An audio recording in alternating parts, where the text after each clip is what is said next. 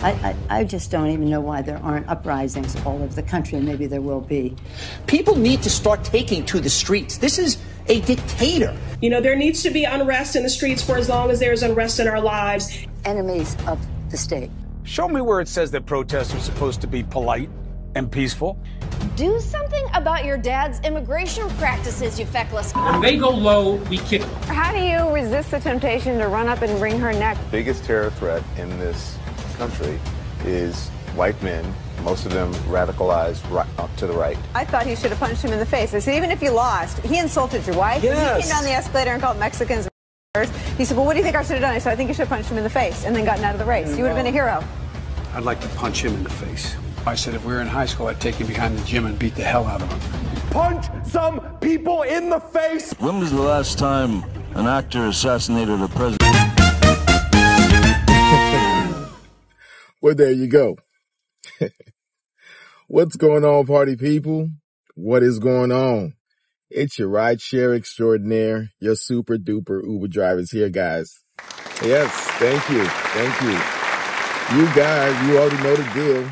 Before you hop in my ride, do me a favor. Hit the like. Hit that subscribe. Por favor. Come on, let's do this. Hop on in. Buckle in. And let's go. Okay, party people, welcome back. And if you're new to my channel, thank you for hitting that subscribe button. All right, Ken, folks, what are we talking about today, folks? Man, oh man, what a crazy weekend we had. And I would like to thank God once again for sparing Donald Trump's life. And shout out to Mr. Corey, the man that got deleted at the rally. He took a bullet protecting his daughter. And you're a hero, sir. Shout out to you and your family and condolences. But now we've got a couple of days of trying to figure out what's going on. We already know that the DEI Secret Service, led by Kim Cheadle, she's a mess. And now we're trying to figure out what's going on. Why do we have Oompa Loompas, 5'3" female secret agents protecting 6'3" Donald Trump? Little girls, basically little girls. We got these three stooges over here, don't know what the hell's going on. And this could have been a big mistake here. So now we're trying to figure out what's going on and how this happened. And on my show, I'm going to say this. There is no way a 20-year-old was able to get a rifle, walk up, climb a ladder, set up shop, and aim at the president and took 5 shots without nobody knowing. Somebody put him up to this. And we got a video here, and I'm going to show you. He was doing his job. I wouldn't even be doing this. I'd be at some beautiful place with a gorgeous ocean. Look, they're all pointing. The Atlantic, maybe the Pacific. Yeah, someone's on top of the roof. Look. There he is right there. Right there, see him? He's laying down. You see him? Yeah, he's laying down. And still I'm here with you fighting like hell to get a senator. What's happening? And to make sure we take back the White House, because if we do, we're going to make America better than ever before. We're going to make it. Yeah, look. And it's there he not is. Easy, because we have millions and millions of people in our country that shouldn't be here. Dangerous people. Criminals. We have criminals.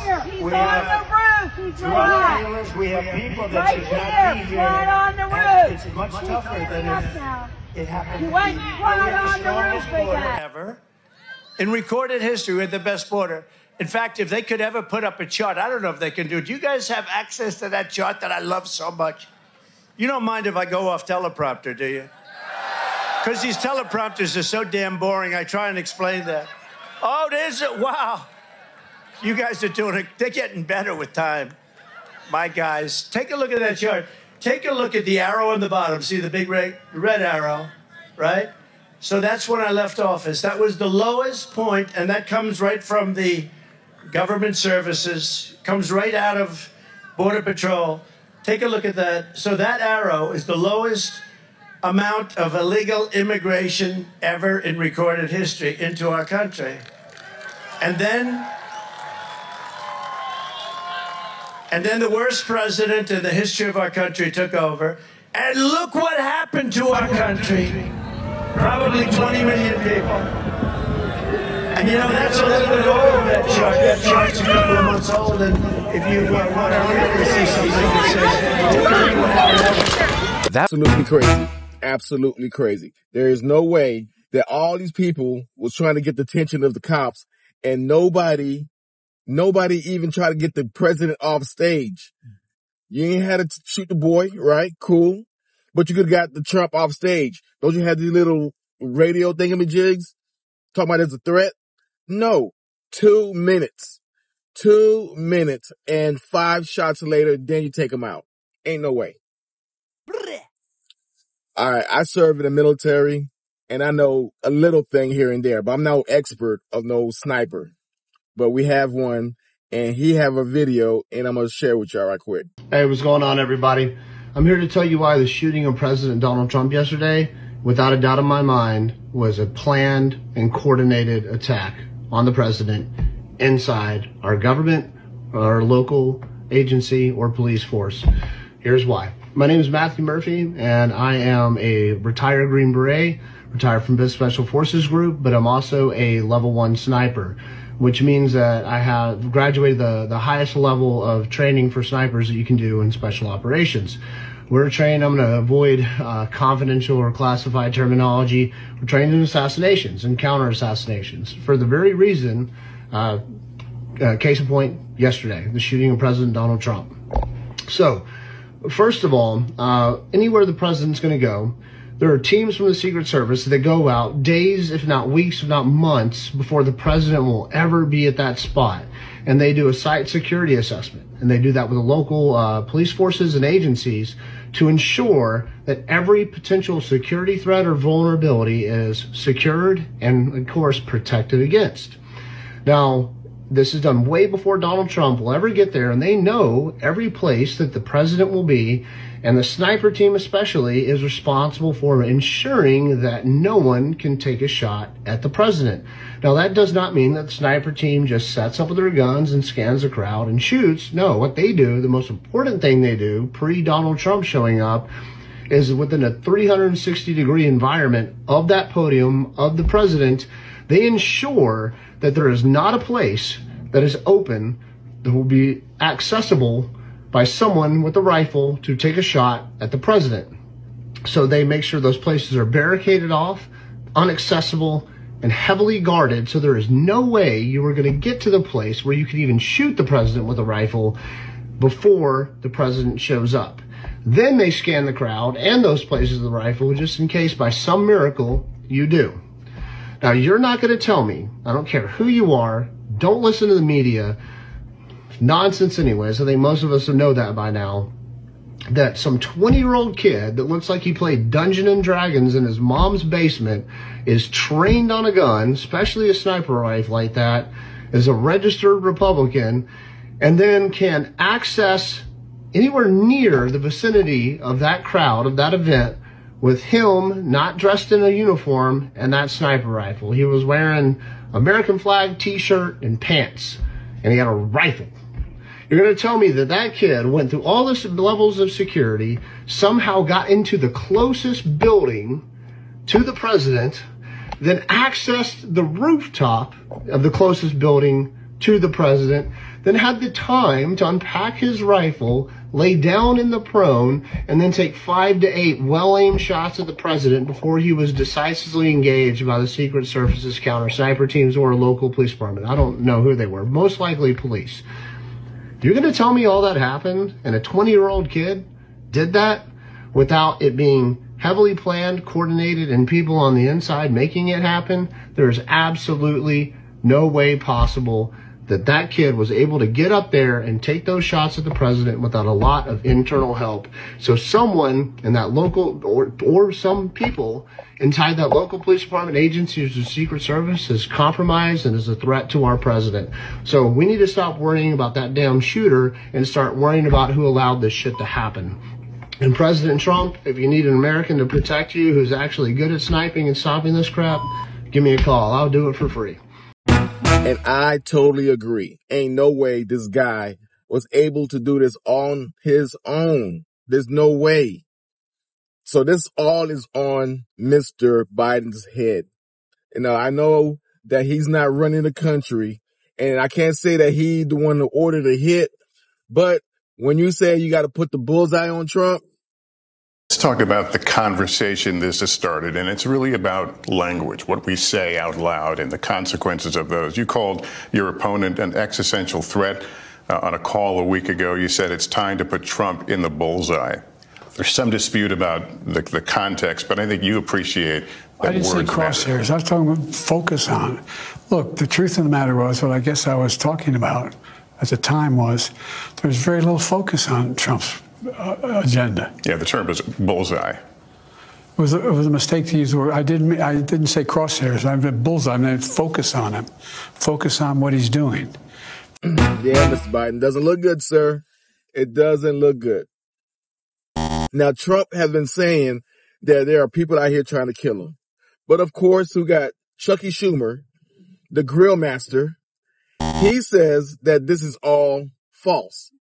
What Donald Trump said, falsely suggesting his political opponents are out to kill him, is beyond the pale and is the stuff that leads to political violence. Everyone who was here on January 6th should immediately see what he's doing, what Donald Trump is doing, using conspiracy theories to spin the hard right into a frenzy. This is how people get killed, how the seeds of political violence are sowed, and how people lose faith in this democracy. Donald Trump has no regard for that. Unbelievable. Unbelievable. We are in a crazy times right now. But there is a silver lining. There is a silver lining.